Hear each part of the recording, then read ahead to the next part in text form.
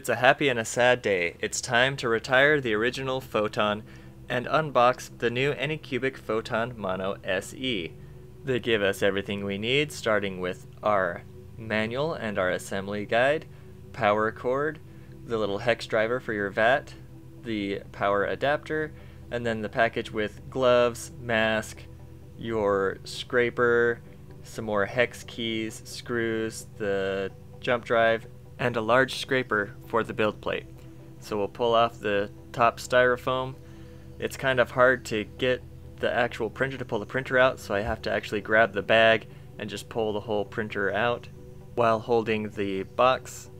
It's probably easier for two people than one, but as I get that off, it's also hard to get the bottom styrofoam off, so I'm going to have to use my foot to hold the styrofoam as I pull it out. And here's what our new machine looks like. The power switch is on the side with the USB port. In the back there is the power plug-in as well as your Wi-Fi antenna, the side panel that covers your main board. On the bottom there's the fan as well as the adjustable feet so that you can make sure that your printer is level when you print. On the front it doesn't have the handle attached, so we will go ahead and attach that from the bag of goodies with the screw provided. The build plate is nestled in the styrofoam underneath, and I'll go ahead and pull that whole thing out of there. The build plate also has a protective film on it. There is also included some filters for your resin. The VAT is held in with two screws. You can pull that out. It has a max fill line, which is very helpful. The original Photon did not. We'll go ahead and attach the antenna to the back and compare it to our original Photon. The build plate is relatively the same size. The SE is slightly larger. It is no longer painted or anodized, and there's still a single set screw, but it's in the side as opposed to in the top that allows the entire build plate to move. There is one fan in the bottom of this one, as well as a single rail, whereas on the new one there is a dual rail system and two fans. Sadly, the SE does not have handles. Apparently people aren't taking their printers around to their friend's house anymore, but it is considerably heavier than the Photon. So let's go ahead and get it set up and printing. I need to move my Z up so that I can put my build plate on. I'm going to do that at about 10 millimeters at a time and do that until it goes high enough to get the VAT out as well as put the build plate back on. There is a protective film on the lighting matrix that I'll go ahead and peel off, and then also remove the one from the build plate before attaching it to the printer. So smooth. There's also a pad on the top. I'm not sure what that's for. It doesn't actually hit the top, so it must be something for the curing station. I don't know. Go ahead and loosen that screw for the build plate so that it can move freely, and then we will be able to go into our settings and home using this handy dandy paper that they gave us.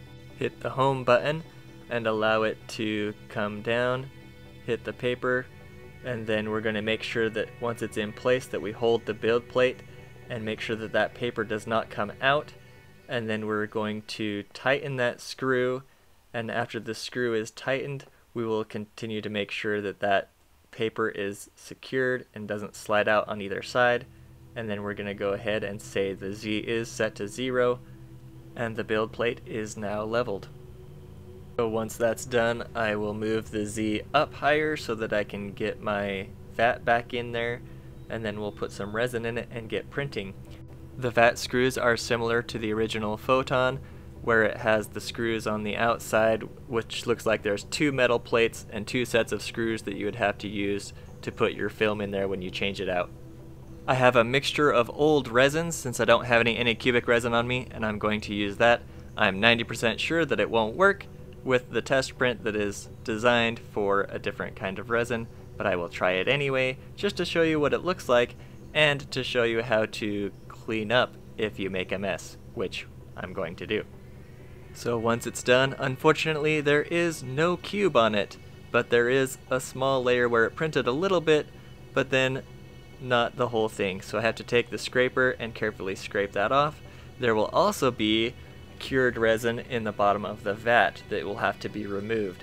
So I'll have to take the VAT out, pour it into a container with a filter and then carefully remove that excess resin that's cured to the bottom of our vat that you can see right there. That would have made a really cool cube, but not this time. The plastic scraper that they give you can be used to clean out the vat, but not necessarily scrape the film, but it does not work well for removing cured resin.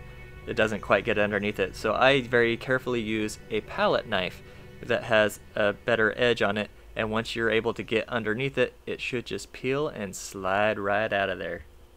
I'll gently wipe out the excess resin, go ahead and put in some new resin, and use a new print that I have set for this particular resin so that it will work correctly, and go ahead and print our test rook, which comes out great, just as we expected it. Get it all cleaned up, and it looks really detailed, just like it should be. It's working. So let's go ahead and do some firmware updates, because those exist. So you should check it and do them when you have them. They can be downloaded from the Anycubic website, and then you need to go put them on your jump drive and print them in the order that they tell you to apply those firmware updates. And those can take several minutes each, which I don't show the entire time lapse. But while that's happening, I would like to thank you, yes you watching, as well as you patrons, heroes, who support this channel. If you would also like to support this channel, please go to patreon.com/geekhappens and sign up for a tier. Get access to some 3D models and discounts at my store, 3dmtabletop.com, where you can get some dice, miniatures, and other Dungeons & Dragons gear that you need for your game. I really appreciate all your support, patrons, as well as viewers. So now that this firmware is almost up to date, you're ready to go. But what would it be if I didn't go over the useless Wi-Fi? I mean, the Wi-Fi features that they have. So we'll go ahead and show you how you're supposed to set that up. There is a manual and files on your jump drive when you plug it into your computer that has all the information you need. There is a wifi.txt file that you need to make sure that your settings for your Wi-Fi are set in. It is in the Wi-Fi app folder, but I will also move it to the root of the drive so that you can plug it into the printer and then tell it to print that Wi-Fi text file just like you did the firmware updates. It will apply those to the printer, and after it does some checking and searching on the IP section, it should give you an IP address, and it is connected to your wireless network. Once you have an IP address, you can either use that or do what I did and go into the router and make sure that it gives the same IP address every time, static IP or IP reservation, and then you can use that to connect to the mobile app that allows you to control, I'm using air quotes, your printer. Once we have it installed, we're going to go into user, add our model, the device name, we're going to name it Mono SE, enter the IP address that it shows on the display, and then confirm to connect to our printer. And when we're connected to our printer, we're going to be able to do all sorts of stuff like upload files to it and print and not have to ever look at it. Nope, there's nothing in there because there's no disk plugged in. So once you plug in the disk, then it shows the files. You can only access the files that are on the disk. You can print, you can pause, and you can cancel, and you can see the progress. That is all you can do with this app. So hopefully they will improve functionality. It does work.